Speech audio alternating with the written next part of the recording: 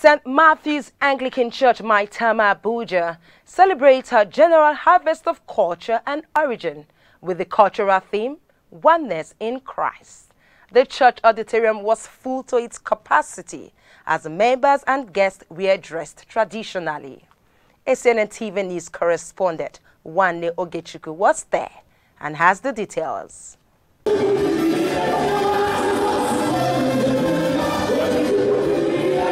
It was indeed a time of dancing, rejoicing, praising God for the gift of life, health, and also a time of thanking Him for our diverse culture. Here in St. Mattiews Church, Maitama, parishioners as well as guests are all dressed in their traditional attire, representing their geographical area.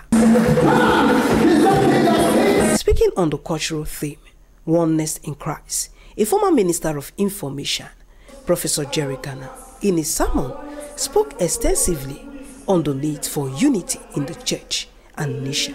You see, there is great beauty in our diversity. Our diversity is not lifeless and colorless, but it's rich in diversity, it's rich in beauty, it's rich in all kinds of things that we should enjoy. When you bow to other altars, there cannot be unity among us. Once there are different spirits, there will be contention. But therefore, it's extremely important that we understand that the source of our oneness is from God. Highlight of the service was rendition from the South.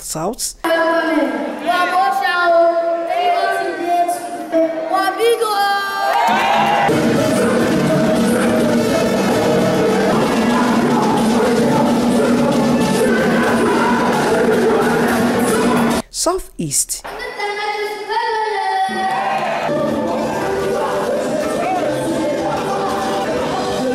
Southwest,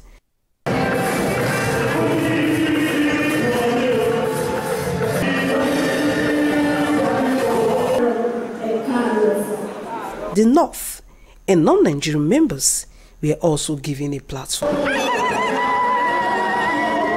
Speaking in an interview, the vicar of the church, the Venerable Ephraim Akanya, stressed on the need for Christians to be united, while the chairman of the Harvest Committee, Mr. Ogene Karo, appreciated God for His goodness and kindness towards members of the church.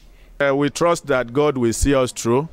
Of course, we don't want to talk how difficult things are, but God has been providing for us.